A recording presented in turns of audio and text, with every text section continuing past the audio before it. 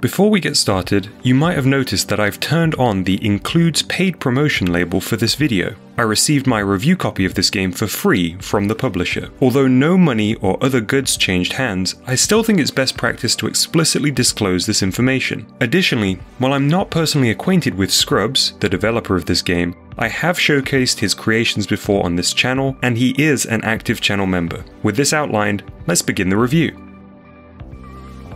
Super Funky Bowling is an achievement for more than one reason. Not only is it an extremely satisfying and addictive arcade ball rolling game in the vein of Super Monkey Ball and Korurimpa, but also the premier Made with FUZE release on Nintendo Switch eShop. Made with FUZE is the publishing label given to releases developed in FUZE 4 Nintendo Switch, a powerful consoleized coding application first released back in 2019. It was within FUZE 4 Nintendo Switch that Super Funky Bowling was first created and remained its singular home up until this standalone release. This feels significant as enthusiasts, hobbyists, or first-time developers may now have a way to create a game entirely on their Switch that goes on to release worldwide on Nintendo's digital storefront. Onto the game itself. The mechanics of Super Funky Bowling are simple.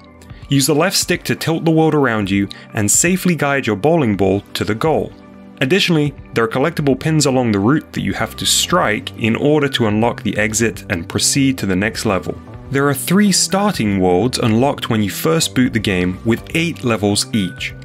Each of these worlds introduces new mechanics and progressively demands a little more precision and dexterity to reach the goal. Tougher levels require some serious trial and error, especially when you're aiming for the best times, but thanks to the instant restart triggered by simply pressing the L and R buttons, it's painless to do so. New levels load in almost instantaneously, which is wonderful for keeping the flow of action.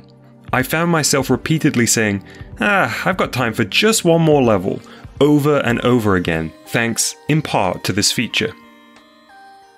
The amount of strategy enabled by the deceptively complex physics engine opens up potential for a huge amount of truly wild techniques. Later stages require you to launch the ball by flicking the world at just the right time, and glancing pins rather than slamming directly into them allows you to keep momentum and launch further, making Super Funky Bowling a speedrunner's paradise.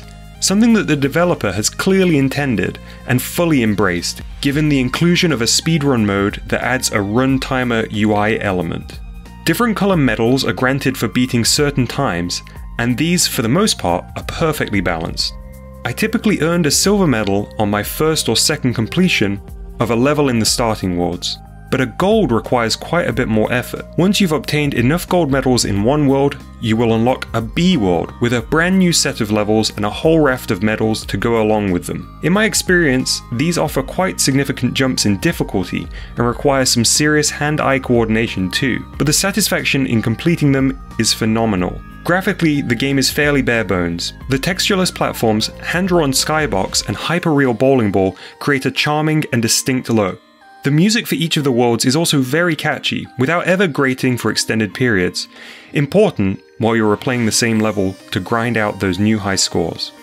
My only real complaint with the gameplay, which may seem like a nitpick at first but did somewhat affect my overall enjoyment, was the lack of shadow for the bowling ball. I often found myself over or undershooting landings, and I think a simple shadow below the ball would have helped mitigate this. Other games in this genre will often use a shadow under the player character to help with depth perception, and I missed that here. It's actually a toggleable option in the original FUZE 4 release, but seems to have been omitted here for technical reasons.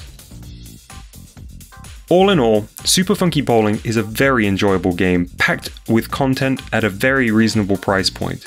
I look forward to seeing more of what Scrubs does next, and I hope to see more Made with FUZE titles in the future.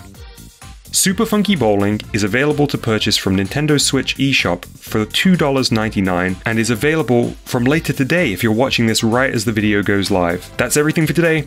Bye-bye!